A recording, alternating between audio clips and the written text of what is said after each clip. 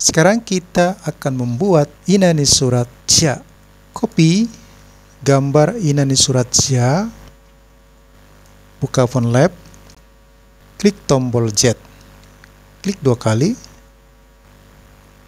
klik kanan, paste artwork, klik rapid 5,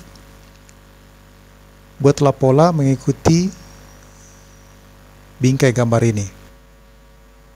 Ini berupa garis-garis lurus, jadi seharusnya mudah membuatnya. Oke, sudah menyatu. Klik Contour,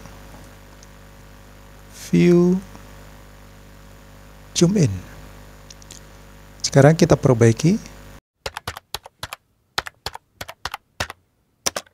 Nah, kira-kira seperti itu. Klik di luarnya, hapus INA NI SURAT ZA, gambarnya.